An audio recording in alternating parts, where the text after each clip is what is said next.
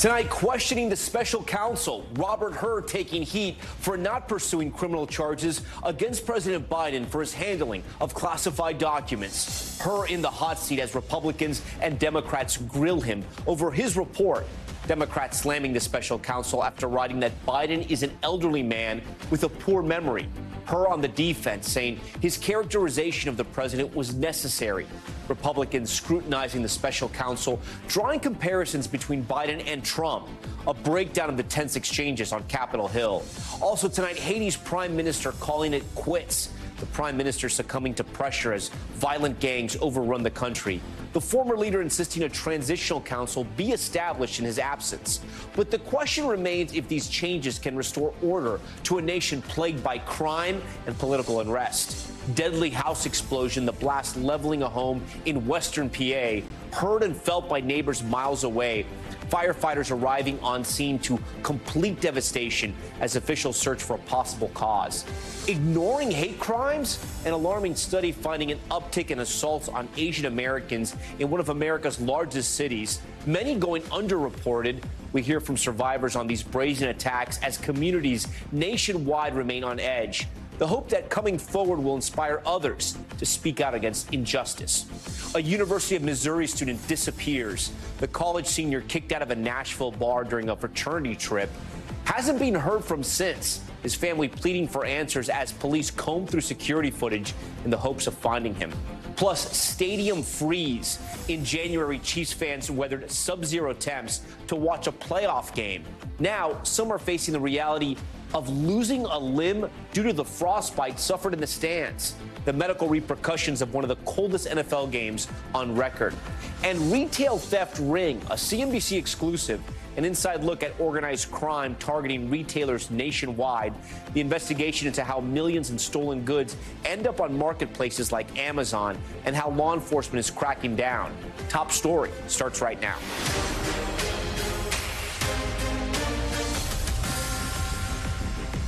And good evening. We begin tonight with special counsel Robert Hur, grilled on Capitol Hill over his investigation into Joe Biden's handling of those classified documents and his decision not to charge the president in the case.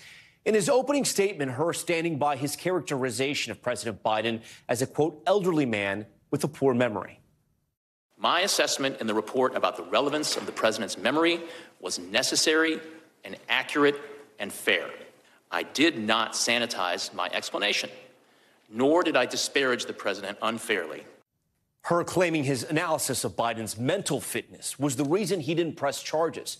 But House Democrats slammed his depiction of Biden's mental acuity, accusing Hur of political attacks on the president. But you are a Republican, though, aren't you? I am a registered Republican. Yes, sir. And you're doing everything you can do to get President Trump reelected so that you can get appointed as a federal judge or perhaps to another position. Congressman, I have no such aspirations, I can assure you, and I can tell you that partisan politics had no place whatsoever in my work. On the other side, Republicans arguing the report is evidence of a two-tiered system of justice since former President Trump was charged in his classified documents case, while Democrats accused her of pushing a Republican agenda. Republicans accuse him of the opposite. I want to thank you for the work that you did as far as you could, but unfortunately, you are part of the Praetorian Guard that guards the swamp out here in Washington, D.C., protecting the elites. And Joe Biden is part of that company of the elites. All of this as the transcript of Hur's full interview with President Biden became public today, seeming to confirm that President Biden did forget the year his son Beau died. But we begin tonight with NBC senior White House correspondent Gabe Gutierrez. Tonight, the firestorm over President Biden's handling of classified documents is reigniting. You exonerated him. I did not exonerate him. Mr. Hur, it's my time. Special counsel Robert Hur, a former Trump-appointed U.S. attorney, testifying about his report, recommending no charges. We identified evidence that the president willfully retained classified materials after the end of his vice presidency. We did not, however, identify evidence that rose to the level of proof beyond a reasonable doubt. Hur defended, including damaging details about President Biden's mental acuity, including that the 81-year-old president had diminished faculties and would present himself to a jury as an elderly man with a poor memory.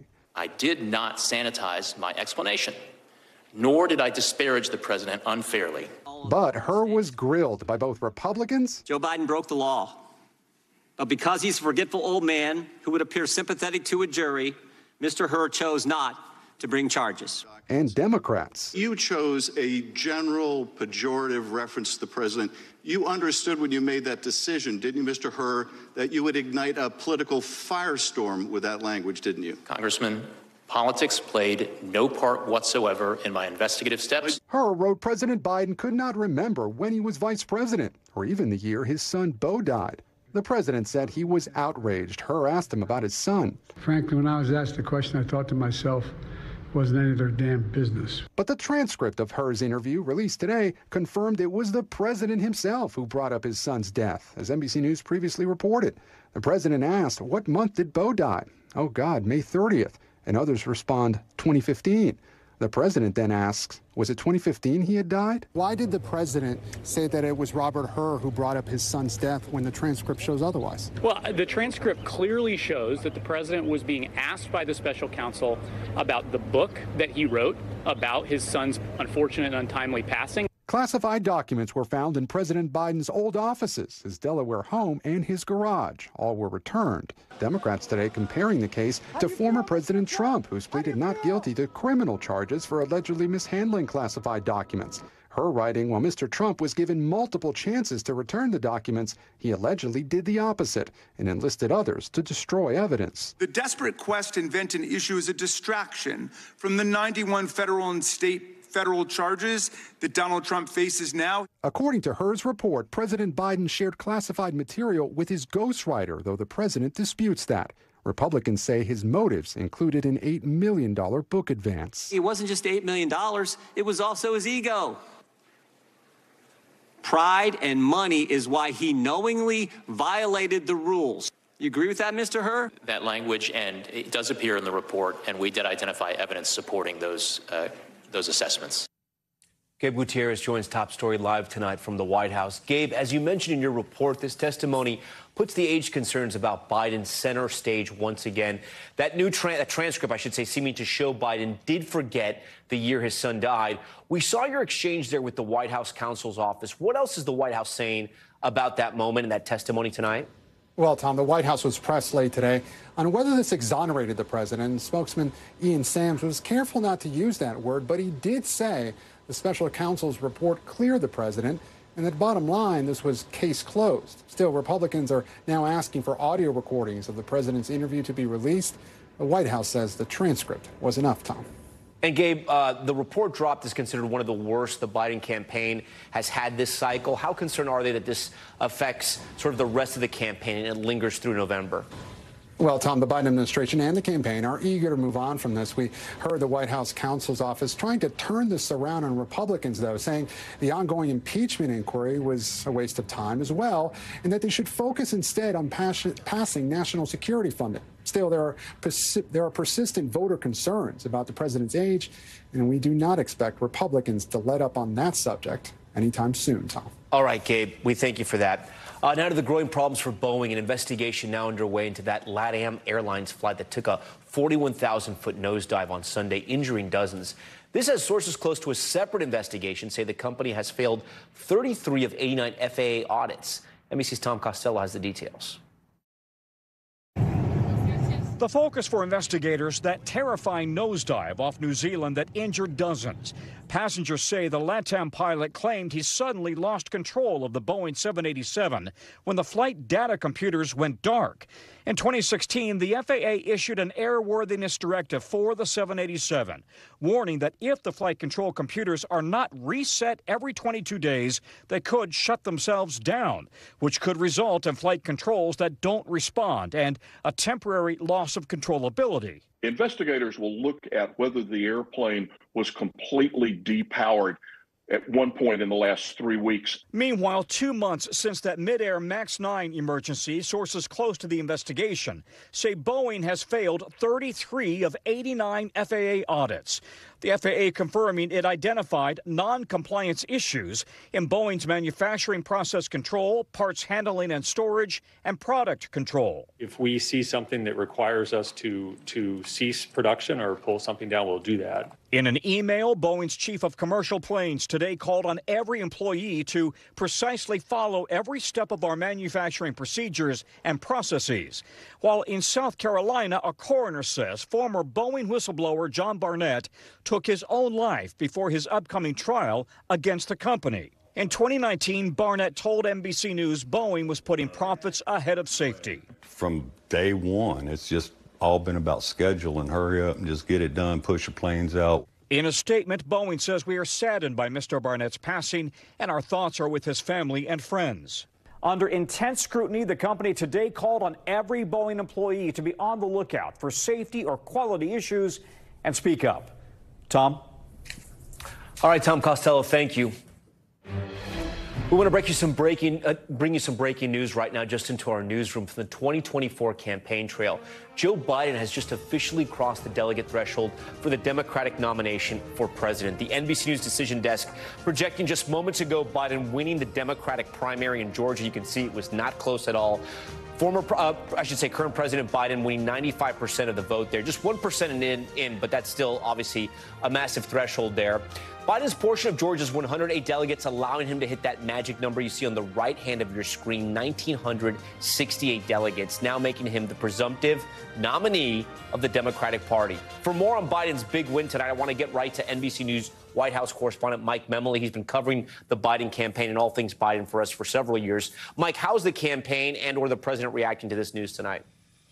Well, Tom, we should expect to hear from the president himself in the form of a paper statement any moment now. The campaign had been anticipating this moment. How did he get there? Georgia is the state that put him over the top. Georgia's primary, among others, today. We just called the state for the president. Georgia, of course, President Biden won in 2020 and will be another battleground state yet again this fall. We saw the president just campaigning in Georgia over the weekend. The president tomorrow has some stops planned in another battleground state, the state of Wisconsin, which was one of the closest of the 2020 battlegrounds, decided by just over 20,000 votes. And so we should expect to see and hear from the president marking this significant moment, Tom. And I'm really struck thinking about Joe Biden's career. He's run for president now 4 times, unsuccessfully, 1988 and 2008, successfully in 2020, and yet again, another muted celebration. In 2020, the reason, of course, was COVID-19. Just when candidate Joe Biden started to really gain that momentum,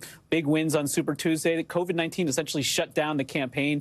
He celebrated that milestone moment with the rest of us in COVID lockdown. Tonight, the president is in the White House. He'll certainly mark that moment in a more celebratory way when he's out on the campaign trail tomorrow, though. Mike, there have been persistent doubts about whether Biden would actually end up being his party's nominee, given concerns about his age among Democrats as polling numbers. Is there any sense that those whispers will now be shut down by this result, or you think we'll be hearing those calls for him to step aside through the convention? Well, Tom, you only need to look at the story you were talking about with Gabe earlier for one of the reasons why there have been persistent questions about the president and his candidacy this year. At his age, we saw, though, that State of the Union address just last week really was a real shot of confidence for a lot of Democrats who wanted to see President Biden showing that fire, showing that fight ahead of what's going to be the longest general election campaign, one of them in American history, against Donald Trump. And President Biden certainly showed that on Thursday night during that State of the Union address.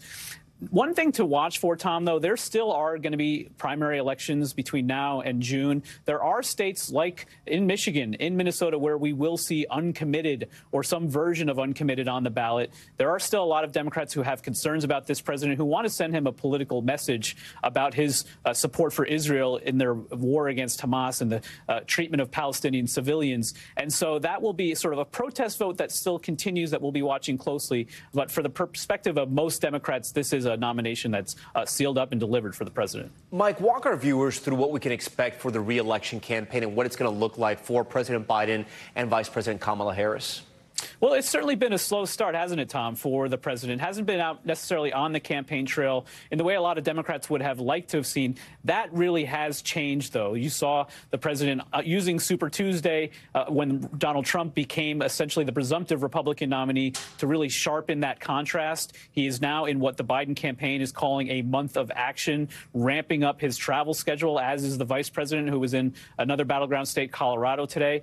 We're going to be seeing the two of them out in force. The Biden campaign actually announcing a joint campaign event for the president and vice president later this month in North Carolina. And you have seen, not just on the campaign trail, but in all forms of media, campaign spending. The Biden campaign announcing they're going to be spending more on TV and digital ads in the next 6 weeks than they spent all of 2023.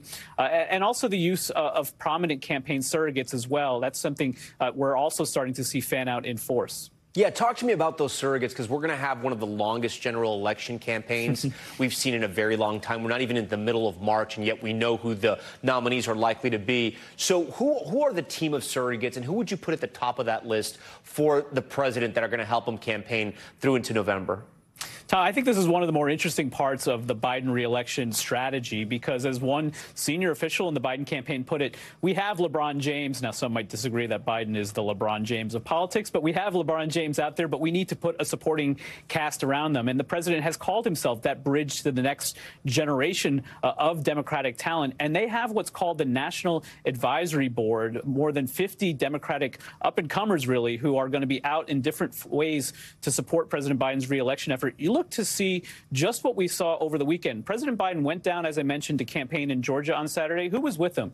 Governor Wes Moore of Maryland, seen as real part of the future for Democrats going forward. We also see them using this stable of surrogates to address some of the real vulnerabilities. So let's talk about Florida Congressman Maxwell Frost. He is the youngest member of Congress in his 20s. He is going to be a key emissary for the campaign to young voters. You look at the likes of Governor Gretchen Whitmer in Michigan, Governor Josh Shapiro in Pennsylvania, potential future Democratic presidential candidates themselves. They're going to be spending a lot of time for the president in their home states, which are battlegrounds, not just campaigning, but using their political muscle, using their own political operations to support Biden in those key states. And don't forget about President Obama. He has committed himself. He said he's all in for his former running mate's reelection effort. He's, of course, joining Joe Biden later this month, along with Bill Clinton, for a rare three presidents fundraiser.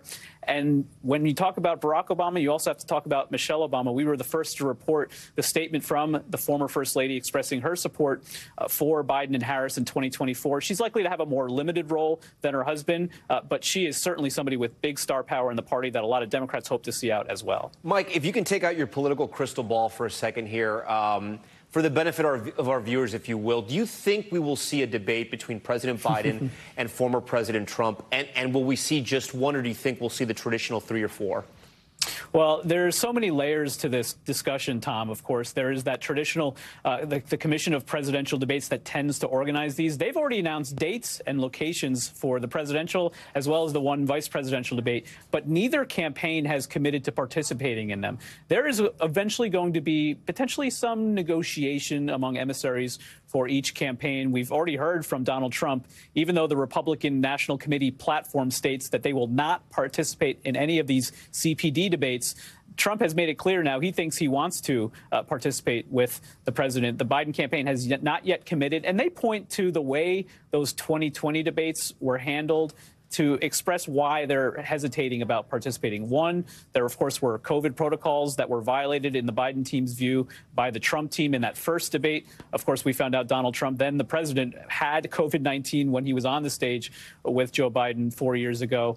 But also the way in which the rules of the road for these debates that the candidates are supposed to agree to were essentially ignored by the candidates. So there has been some discussion of maybe there isn't going to even be a debate. What we might see are back-to-back candidate forums involving both of these candidates, where they would be subject to questions from a panel or at least an individual moderator. That would be unprecedented and unusual, considering what we typically see, but a long way to go in this unprecedentedly long general election campaign. Yeah, I was going to say, Mike, it's been a very unusual campaign, so we shouldn't be surprised by anything. Mike Memley, we appreciate all your reporting. We thank you. If you're just tuning into Top Story, we've been following some breaking news tonight that just came came in moments ago.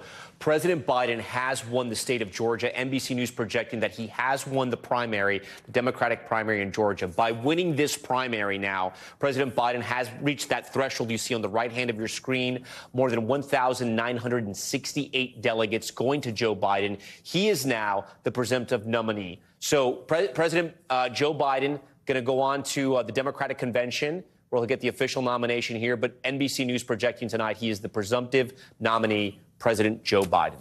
Okay, we're going to turn now to some other breaking news we're following out of Haiti, the chaos there. The country's embattled prime minister announcing in a video message that he will resign. This coming as the country's capital is rampaged by violent gangs. NBC's Andrea Mitchell has more.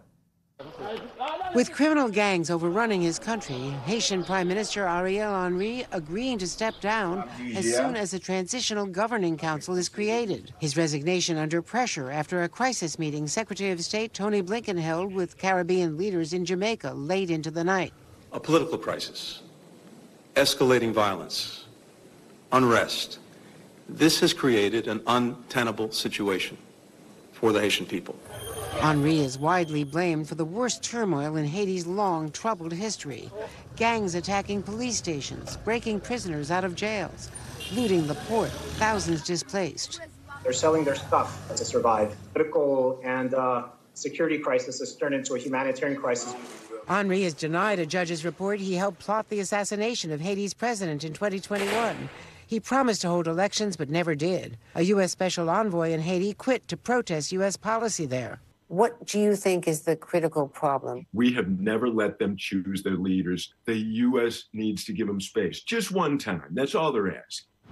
In Florida's Haitian-American community, Terry Isaac is desperate to rescue his wife and 6-month-old baby with a heart condition. It's not knowing whether or not those guys are eventually going to pop up in your neighborhood and start shooting people and start doing crazy things. The UN voted last year for Kenya to lead a multinational force to restore order. But tonight, Kenya says it won't go in until Haiti has a new government. Tom. Andrea Mitchell for us. Andrea, good to see you tonight. Back here at home, we want to turn to a massive house explosion that killed 2 people in Pennsylvania. The blast rattling an entire neighborhood, damaging several homes just outside of Pittsburgh. The investigation now underway as officials try to determine what exactly happened there.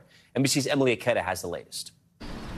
Tonight, officials in western Pennsylvania are investigating what caused a massive explosion that killed a man and woman and obliterated this home. The shell of a basement is all that remains. I'm on the scene. I got a house on the ground, completely on the ground. It happened just before 9 a.m. The blast, caught on surveillance video, sending debris soaring above the tree line and damaging several nearby homes. Witnesses felt its force across the river and miles away. It sounded like a bomb went off. Everything was just in a rubble. The fire department sits just down the hill from the explosion site. We all felt and heard the explosion. Instantly, we did a quick search trying to find the occupants. Unfortunately, we were able to find 2 deceased occupants. The son of the victims identifying the couple to NBC News as David and Helen Mitchell.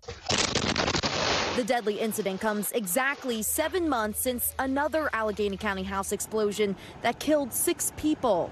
While no cause has been pinpointed in the latest tragedy, officials say there was a private gas well and propane tanks at the home. The Department of Environmental Protection, ATF, and Fire Marshal now investigating the devastating explosion that's left this community shaken. So we know many people in Pennsylvania use private gas wells that produce natural gas. But unlike getting gas from a utility company, sometimes gas from private wells, they may not produce an odor, little to no odor, to alert the user of a potential gas leak. Now, I should underscore that we still do not know the cause of this latest explosion, this latest home explosion, but we know the DEP is among the agencies investigating. Tom. Okay, Emily, thank you. Still ahead tonight, the urgent search for a missing college student, the 22-year-old vanishing after he was kicked out of a bar in Nashville on a trip with his fraternity brothers. The new surveillance video released from the moments just before he disappeared. Plus, a Kansas City hospital reporting several Chief fans suffered severe frostbite and required amputations after that frigid playoff game. We speak to one fan who was in the stands as temperatures reached negative 30 degrees. And from quarterback to running mate, the news just in that Jets QB Aaron Rodgers could soon appear on a presidential ticket. We'll explain. Stay with us.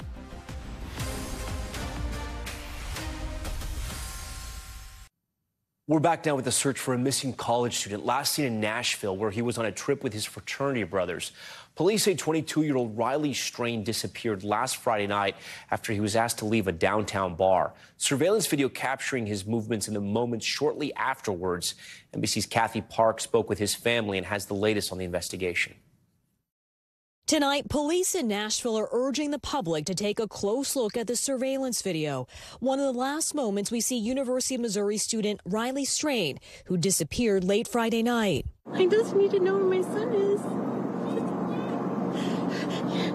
The 22-year-old is spotted crossing the street in downtown Nashville Friday at 9:47 p.m., just minutes after police say he was asked to leave a nearby bar owned by country singer Luke Bryan. His parents say he was visiting the city with his fraternity brothers, who looked for Riley when they returned to their hotel, about a half a mile away from the bar.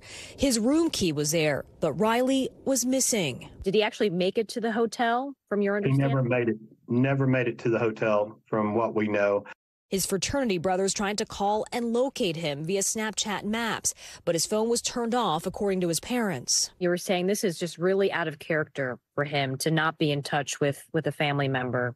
You know, it's very odd. I mean, Friday night when they got there, he had sent pictures, he'd called. Metro Nashville police say they've searched the area by air and on foot, including the riverbank.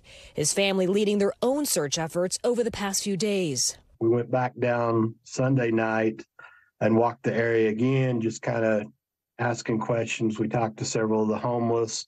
One of them recognized a picture, and he called him Larry Bird because Riley's 6'7", blonde hair, blue eyes, 160 pounds. So he stands out. The bar where he was last seen telling NBC News they're continuing to work closely with the Metro Nashville Police Department to provide security camera footage and any other potentially helpful information. Riley's fraternity, Delta Chi, saying they're actively engaged with university officials who are providing access to in-person resources for local chapter members. Tonight, his family desperate for answers. If anybody knows anything, please just call the police. Please. And not giving up hope. Yes, we're hurting and everything, but right now we are still expecting a positive outcome. Riley's parents drove directly from Springfield, Missouri to Nashville as soon as they found out their son was missing. And as they continue helping with the ongoing search, they're also standing by for additional clues that may be revealed from surveillance footage in the area. Tom? We hope they get new information, okay, and they find their son. Kathy, thank you. Next tonight's a football fanaticism taken to the extreme.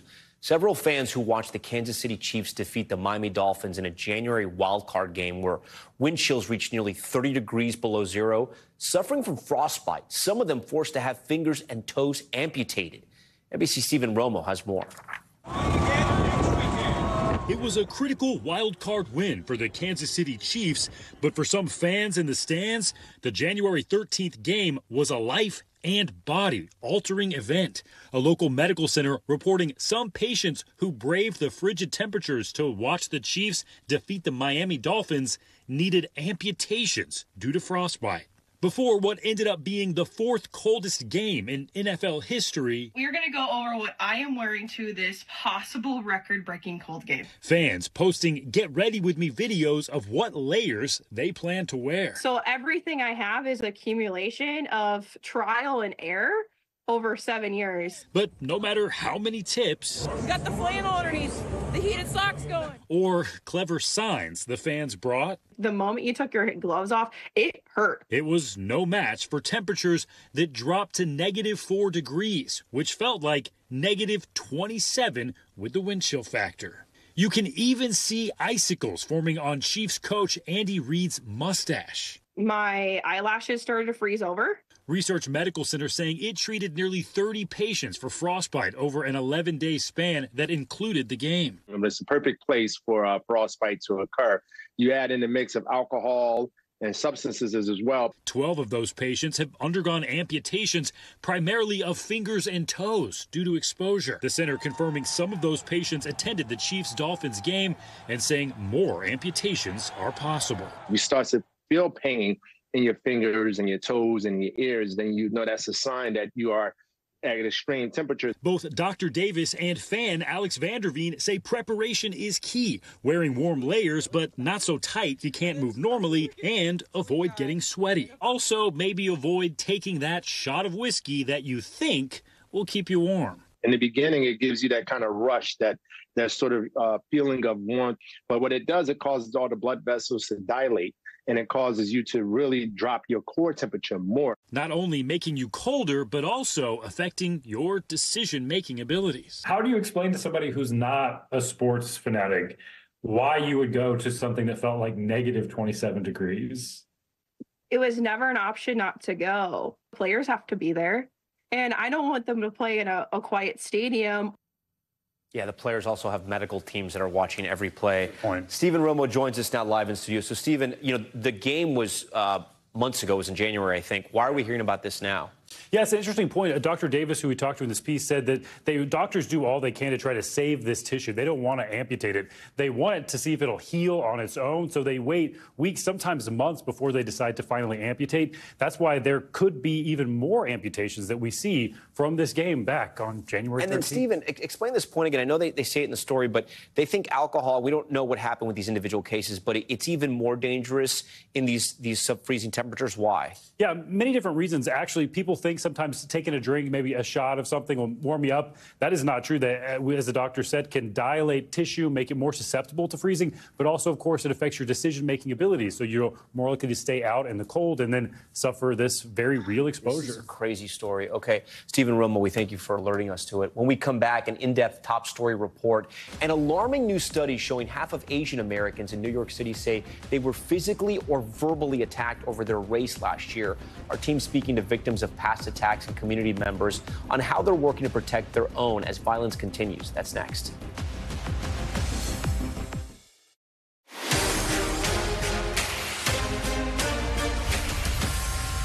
All right, we are back now with Top Stories news feed, and we begin with an update in the bus stop shooting in Philadelphia that injured 8 high school students. Police say 2 18-year-old men have been arrested for last week's shooting. Both suspects are facing several charges and are being held on more than $2 million bail. Police are still investigating if the shooting was connected to a murder days earlier. Convicted murderer Scott Peterson is back in court after the Los Angeles Innocence Project took on his case. Peterson appearing via live stream at a status hearing today. 4 motions were filed in a California court claiming that new evidence supports Peterson's claim that he's innocent and his wife Lacey witnessed a break-in across the street from the couple's home. In 2004, Peterson was found guilty of murder for the deaths of Lacey and their unborn child. Jets quarterback Aaron Rodgers could soon appear on a presidential ticket. A spokesperson for Robert F. Kennedy Jr. confirming to NBC News that the independent presidential candidate is considering Rodgers as a running mate. Spokesperson saying former Minnesota governor and former wrestler Jesse Ventura is also on the short list for RFK Jr.'s running mate. Rodgers, the Jets, or Ventura did not immediately respond to requests for comment. And Airbnb says it is banning the use of security cameras inside all of its rental properties. The online rental platform says the move aims to prioritize the privacy of guests.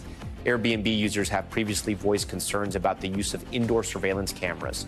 The updated policy also bans the use of outdoor cameras that point inside properties. The policy change set to take effect at the end of next month.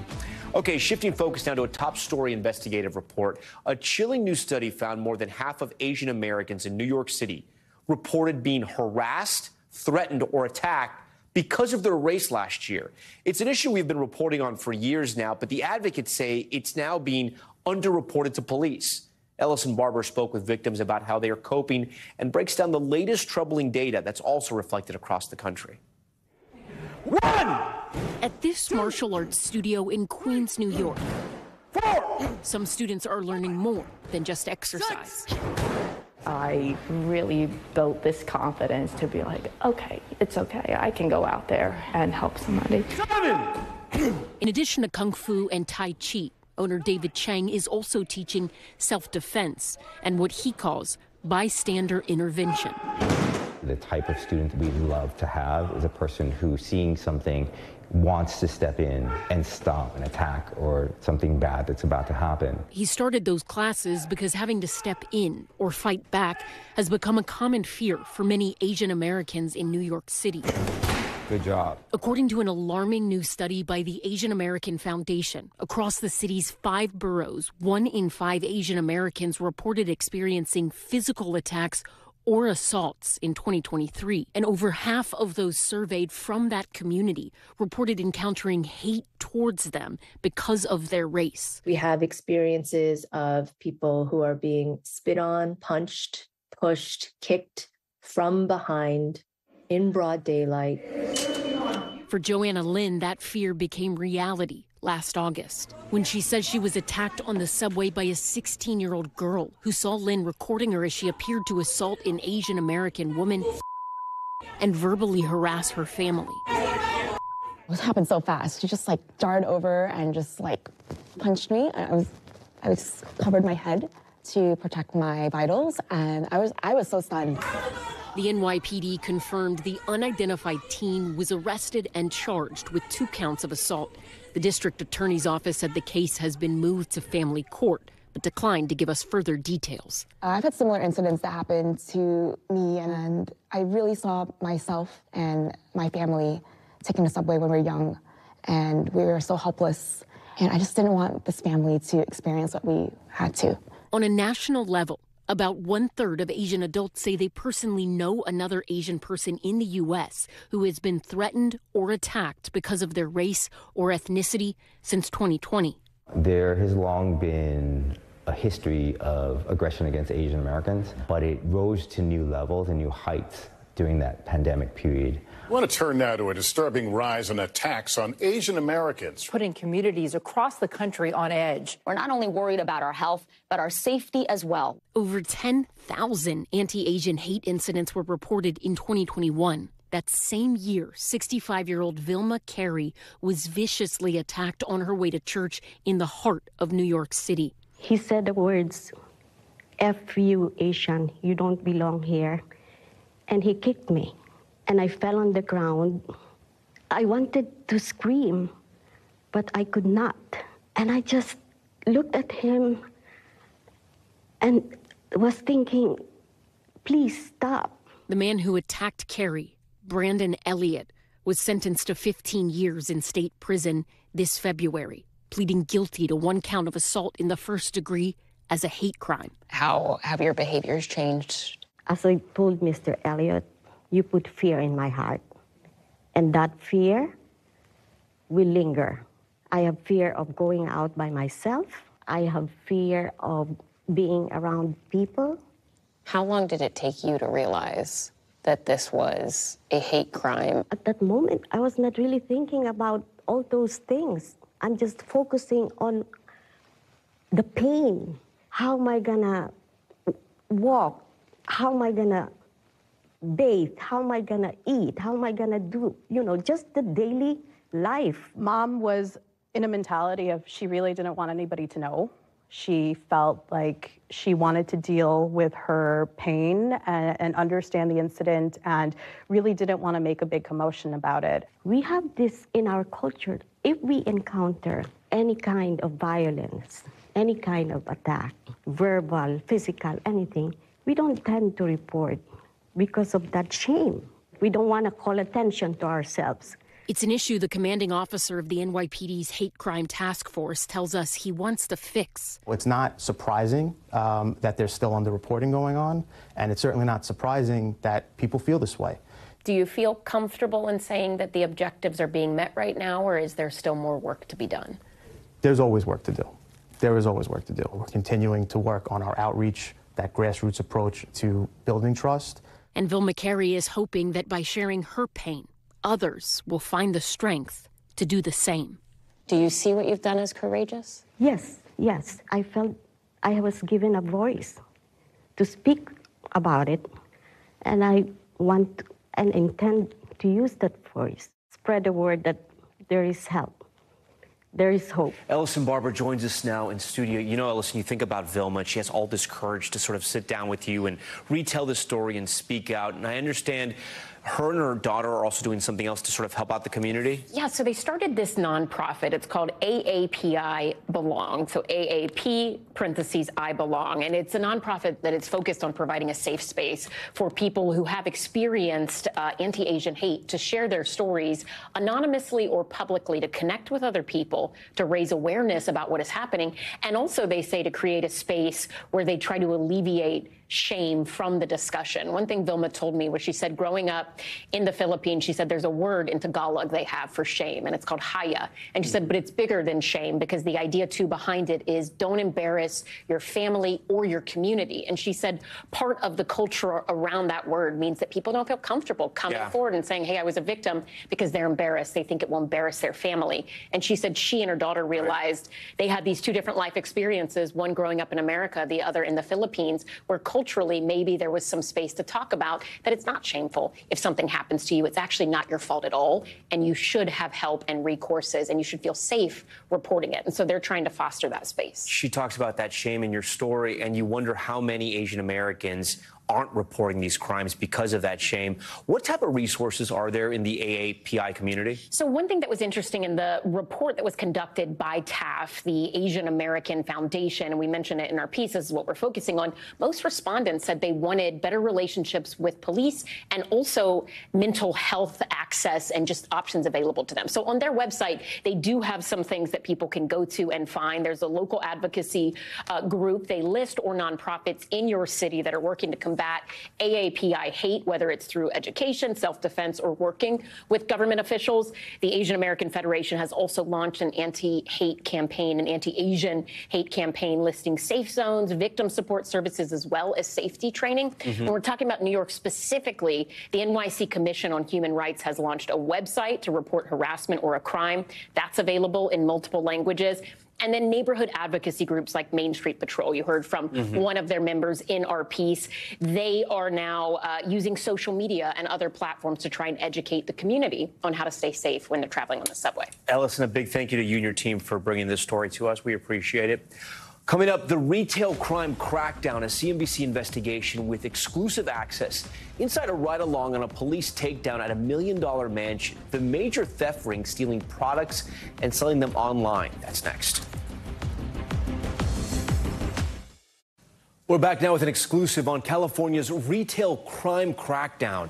Organized crime rings that target the country's retailers are prompting a nationwide aggressive clampdown by law enforcement.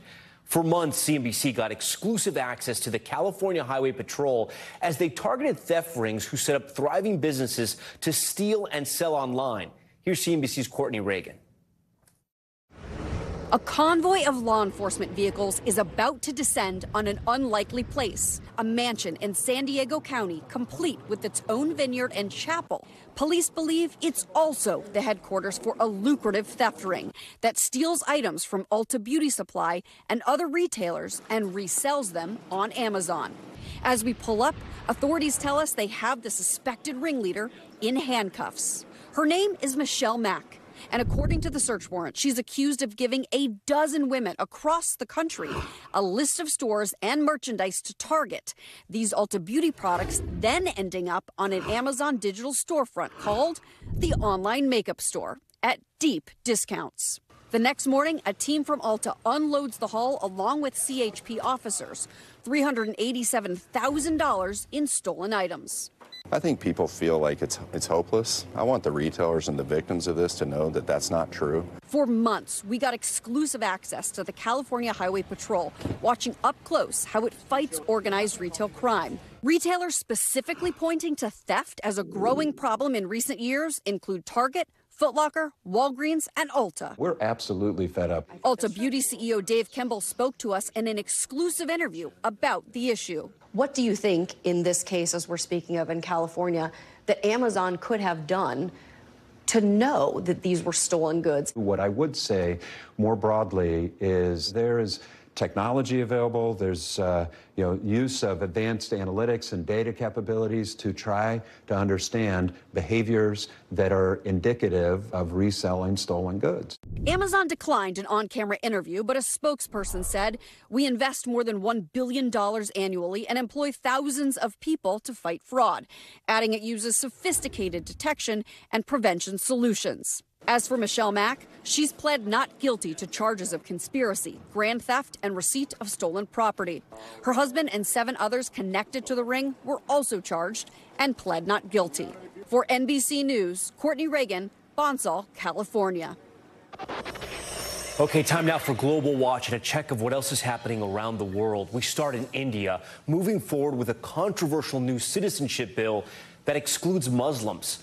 The law paves the way for non-Muslims who fled religious persecution in Afghanistan, Bangladesh, and Pakistan before 2014 to become Indian citizens. It does not provide a route to citizenship for people who fled religious persecution in non-Muslim majority nations, including the thousands of Rohingya Muslim refugees currently in India. Critics of the law say it violates India's constitution, which prohibits discrimination on religious grounds. The first aid ship to Gaza has set sail from Cyprus. Video shows the boat, it's called Open Arms, leaving the Cyprus southern port. The ship is taking about 200 tons of food to Gaza as the population stands on the brink of famine. The mission was organized by Chef Jose Andres, World Central Kitchen, as part of a pilot project to open up a new sea route for aid. The ship is scheduled to dock in 2 days. And torrential rain submerging Argentina's capital. New video shows Good Samaritans rescuing a driver from a car in Buenos Aires. The storm also causing flight delays and submerging crops in areas around the city. Local media reporting at least one person has died. BA is recording historic rainfall this month, and more storms are in the forecast. Okay, coming up, the incredible story of a 7-year-old beating the odds. Born with half a heart, he's battled surgeries to now live a healthy life, and the nurse who cared for him as an infant becoming his mother. This is a great story. Stay with us. Finally tonight, the boy born with half a heart that is making a North Texas family whole. Katie Blakey from our Dallas-Fort Worth affiliate has this inspiring story. Reed Tomlin was born with half a heart. Ready, bud? Out on the ball.